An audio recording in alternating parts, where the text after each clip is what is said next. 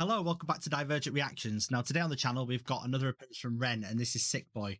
Now, I have had so many requests off my last Ren reaction to do another one, because, like I said in that video, I don't normally do British reaction videos, but this, I don't know what to call him, artist, genius. He's so inspirational, and especially as myself, as somebody who is a mental health advocate and neurodiversity advocate, I feel this is a topic that I can really get behind I hate the term agenda, but the whole concept of his music is something I can really contribute to, I guess, in terms of my reactions, more so than some of the other stuff I listen to. And maybe I can contribute a little bit more than some other reactors because of my experiences, my shared experiences, both personal and with family. So this one has been recommended. There's loads of them have been recommended to me, and I promise you guys I will get through them all because I want to get through them all, and I just need to find the time to do them all, but I will. I'm staggering them out. So let's get stuck in. This is Sick Boi Ren. In case you guys haven't noticed, I do have some tics as well, vocal tics, so you're gonna have to excuse them, but it's part of being neurodivergent.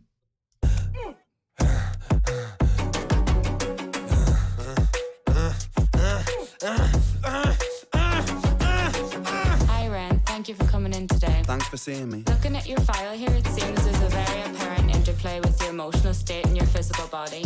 Have you ever heard of the trauma response? I don't think so. Basically, our bodies can get stuck in a negative feedback loop. Our subconscious can repeat patterns from the past, which can have a pretty drastic downstream effect on our biology. Essentially, your mind is making music. Wow. Okay, before we've even got any kind of... We've just got that monologue at the start about trauma response. So, wow, yeah, absolutely. You know, I'm not medically clued up enough to know about it, but from a personal level, you know, I feel a bit of a... What's the word? Probably time for me to open up a little bit, I guess. Last couple of years, I've gone through my own personal issues with a separation and a sort of midlife crisis and a breakdown and everything. And even though I never had any traditional trauma in my upbringing, I'm very open about the fact that I had a pretty good upbringing. My trauma has come from a combination of not knowing I was autistic and had ADHD and all the rest of it. And also, and not understanding my place in the world in that respect. And also kind of the life crisis that have been thrown at everybody. COVID, losing jobs. I graduated in 2008 from university, so to go through university to be told there's no jobs there, soul destroying from a career perspective, all that kind of thing, you know, all these different kinds of trauma. Inherited trauma is another one that I didn't know about, where you inherit the trauma of your parents, if there is any. So these trauma responses, even though in my case they're certainly not as extreme, I've seen them in myself and other people. It's not a pleasant place to be. I have family members who are hypochondriacs, and I'm confident that is down to their own personal illnesses and sort of almost like a need to control because of what they've been through in the past. The fear is there of getting ill and all that kind of stuff. So yeah, this is very real. Also, let me know if that monologue is actually scripted or if it's from a passage or something, or it's like a quote from a website or anything like that, because it's fascinating. Fits all the music quite well.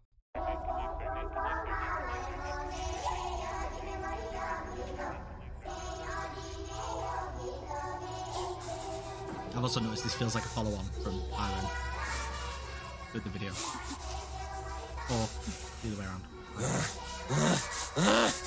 Sick boy, bitten by a tick boy, looking for that fix boy, anabolic steroids, damn so, poster boy, pass out, white noise, quick fix, snake oil, I'm about to break boy. Oh, what a shame, he's in pain, have another go, take take another pill. Here, take a couple more. Let's see how you're doing in another week or so. You'll be feeling worse when the side effects will show. Derealization, medical patient, losing patience with the process, walking hand in hand with Satan. Complications with the medication, inflammation, dehydration, inhalation, aggravation, building up a toleration. Drown, soccer, drown, soccer, drown, soccer, drown. I've been feeling like I'm drowning with my feet upon the ground. I've been screaming, I've been shouting, but I never make a sound. I've been looking for a way out, but I always seem to drown. Is this all making sense, Ren? Yeah, I think so. Good. What I propose we do is we try to pinpoint the exact experiences from the past that are keeping you stuck. What can you tell me about your childhood? I can't really think. It's okay if nothing comes up right away. What I'd like you to do is take some deep breaths with me.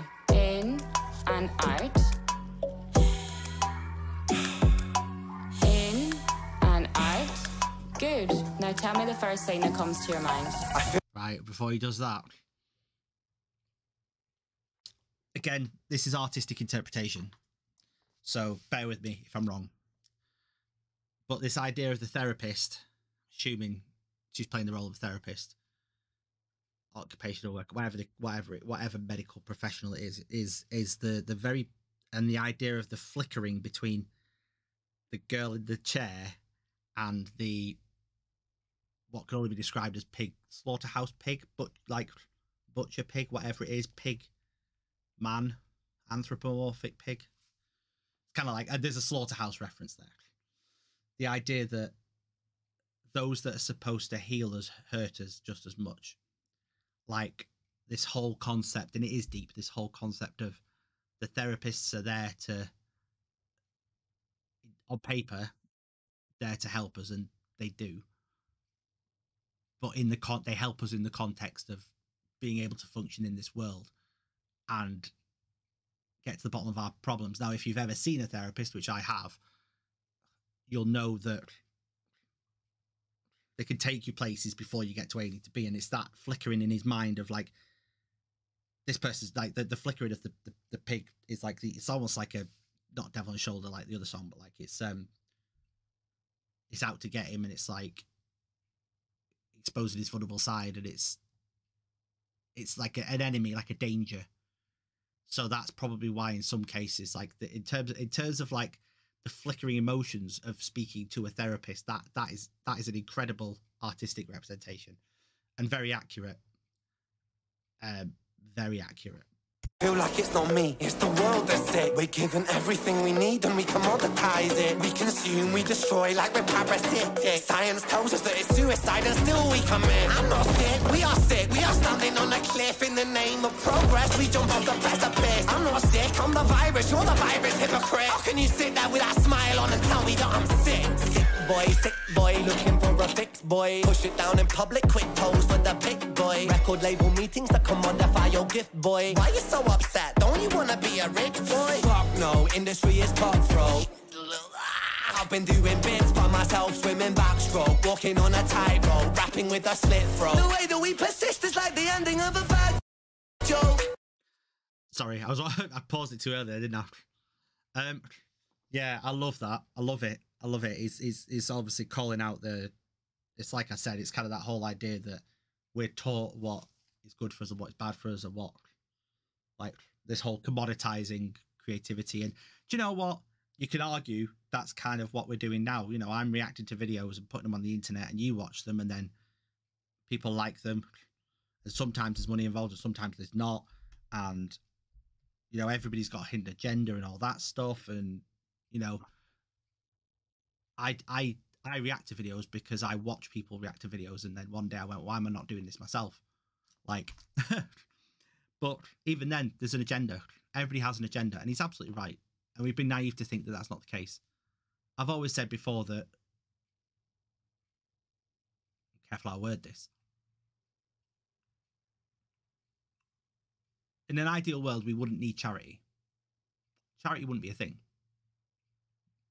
You shouldn't need charity.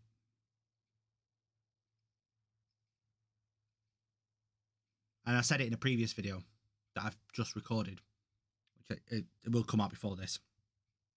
Only a reverse one. The idea of division, you know, creating a division is the secret to a democracy is division, because you have choice. And if everybody unites as one, then there's no choice. But then you still need difference for everybody to be different and unique and embrace that. So it's a really interesting mash of ideas that all come together as just, and he does such a good job of portraying, in terms of in the inner monologue, Ren does an amazing job of expressing that, what I would say internally. Whereas I think Ronnie Radke, because they're very similar in that respect, actually. Ronnie Radke does it more from like he talks about his personal experiences, but he does it more from an external perspective. I feel like it's more of extroverted in him. That's him telling us how he feels. Whereas with Ren, it's very introverted. I feel like with Ren, I'm watching his experience rather than Ronnie Radke from Falling in Reverse being told as a storyteller. Ronnie's a storyteller, whereas Ren's more of a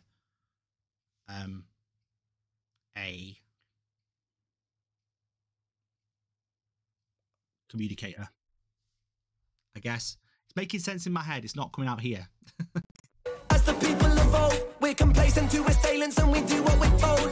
Counterintelligence, a sight to behold. Rape the earth of all resources and we bleed it for gold. And we bleed it for wealth, we bleed it for fame. But when you bleed it, can you tell me what the fuck will remain? And I bleed in myself, I bleed in my brain. While I'm bleeding, I'm the reason, cause I'm doing the same. So good. So good. He's so good. Everything about him is so good. The whole anxiety that comes with, like, he says about wealth and fame, says wealth, fame and stuff, but like, fame is a commodity, wealth is a commodity. You've probably all heard it. Data is a commodity these days with digital data.